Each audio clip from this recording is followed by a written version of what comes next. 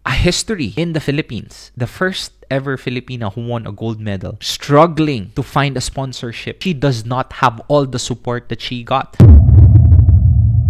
This is a talk about the first ever Filipina who won a gold medal, Hidilyn Diaz. Now, there's so much hype right now and we're only able to see the triumph that she has right now. Pero there's one specific post that I saw that she mentioned that grabe si God. Grabe si God. Grabe si God, grabe si God.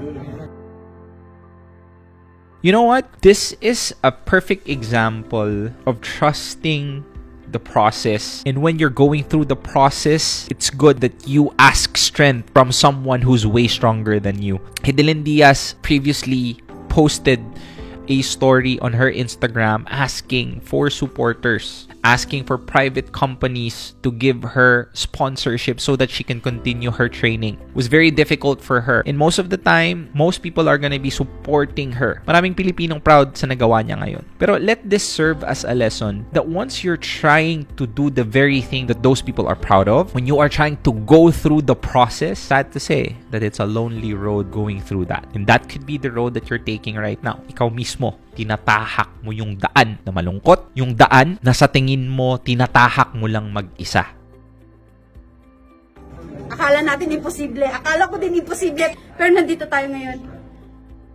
At karamihan sa atin yun ang naiisip. This road towards the very thing that we want, mag-isa lang tayo. Pero let us become inspired to this story of Hidilyn Diaz. A history in the Philippines. The first ever Filipina who won a gold medal. Struggling to find a sponsorship. She does not have all the support that she got. And if you think about it, lahat ng mga competitors niya, for sure, have great fundings as well. Specifically, doon sa mga first world country. But she was still able to beat them fair and square. Despite of lacking support.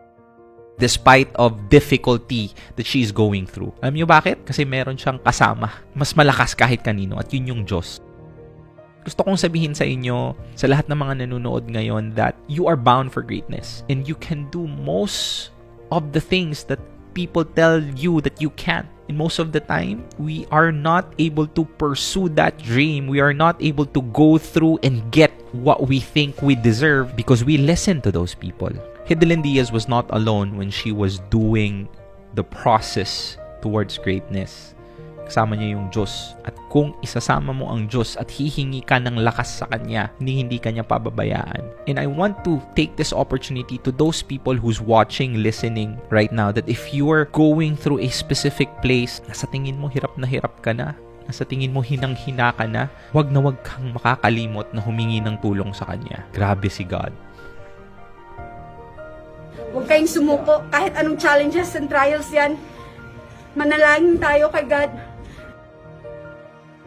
Pagpapatuloy mo lang yan at hihingi ka ng lakas sa may kapal, you are bound for greatness. And I want you to take this opportunity to learn because in life, we will have all our gold medals. And most of the time, we're only able to achieve that if we ask strength from Him. So gusto kong isipin mo at gusto kong malaman mo na hindi ka nag-iisa. Na kahit anong pagsubok ang pinagdadaanan mo ngayon, meron pa ring tutulong sa'yo, yun ay siya. You deserve that gold medal. Go get it. Grabe si God. Huwag kang mag-alala.